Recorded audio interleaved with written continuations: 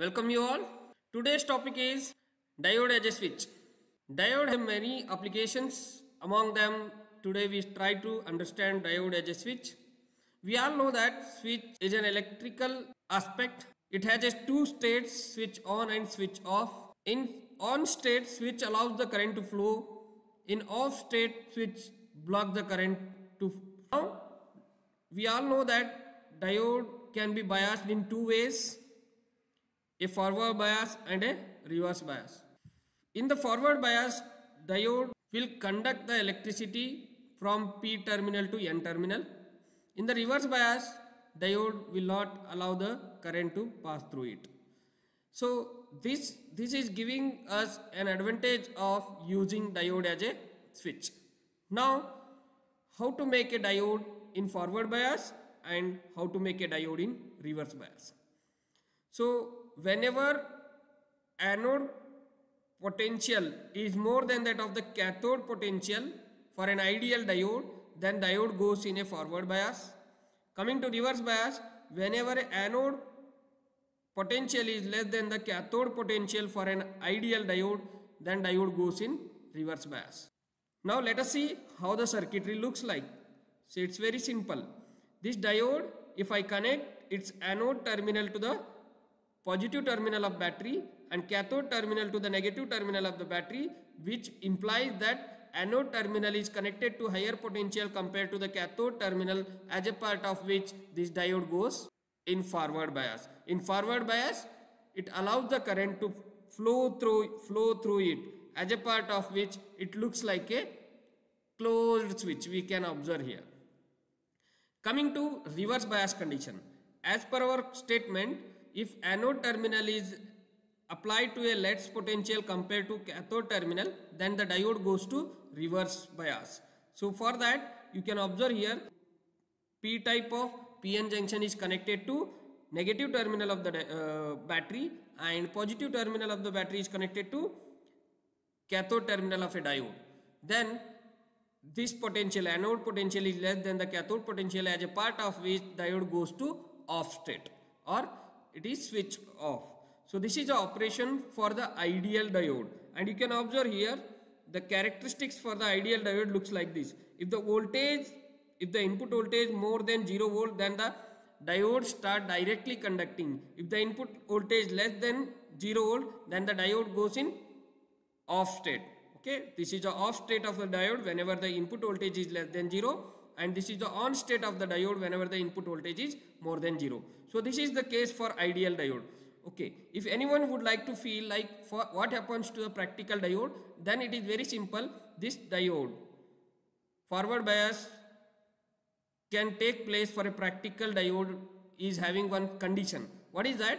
The anode potential compared to cathode, the anode terminal should have a more voltage or a more voltage compared to barrier potential of the practical diode. Okay, coming to here, if the anode potential is less than cathode potential with an amount of less than the barrier potential of a PN junction diode, means it's very simple. This anode terminal compared to cathode terminal, anode terminal should exhibit a greater than barrier potential of the PN junction diode. So that is a condition for practical diode. If we consider a AC signal, then also this sentence is very, very important. Okay, now we will see some sort of animation to help you out. So let us observe, if P terminal of the battery is connected to anode terminal of a PN junction diode, then diode is switched on. Okay, so you can observe here, so this is a diode which is under test, and this is LED which will tell you when the diode is on. See, whenever a supply is connected, then the diode is forward bias, so it will get on, and as a part of which LED will glow. Okay, now you can observe diode as a off switch. You can see here the terminals, anode terminal of the diode is connected to negative terminal of the battery and cathode terminal of the diode is connected to positive terminal of the battery, as a part of which this diode goes to reverse bias, which implies that it is a switch off condition of a diode. So you can observe here, this negative terminal or the cathode terminal of the PN junction diode is connected to positive terminal of the battery, and negative terminal of the battery is connected to anode terminal of the PN junction diode. So as a part of which this diode is in off condition. This diode is in off condition, as a part of which there is no current flows through LED. LED is indicating that the diode is in off condition. Here the LED is indicating that diode is in on condition. Fine. I hope you understood what is the concept of diode as a switch, switch on and switch off with respect to forward and reverse bias respectively. Now we move on to other applications of diode. So diode as a switch, this application will give us many advantages like this. So it can be used for the rectification action. In the rectification action, we wish to convert, what was our task for the rectification action? We wish to convert AC signal into DC signal. So that we can enjoy because of diode as a switch. Other than that, clipping action, okay. Clippers are the circuitry which removes unwanted part of a signal, or which you desired part of a signal what you would like to remove, okay. So that, is it clear? Like clippers are the circuitry which removes the unwanted part of a signal, or it will clip off the signal which you would like to clip off. Okay, what are the clampers? Clampers are the circuitry which will shift the complete signal either in a positive cycle or in a negative cycle. That clamper may be not complete shift, even though that clipping may be up to particular level of voltage, that can also be okay, fine. Other than this, diode as a switch application will give us other advantage like voltage multipliers, like doubler, tripler, quadrupler, whatever it is. Means it will be multiplying. This voltage multiplication happens with respect to peak value of a AC signal applied to the multiplier. Fine.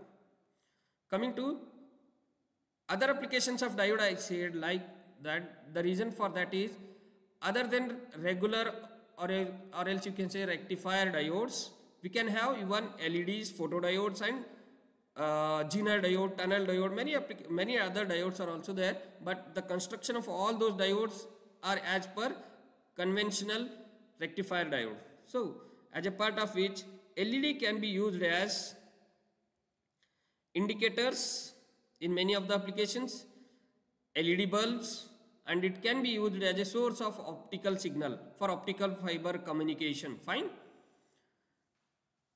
Now,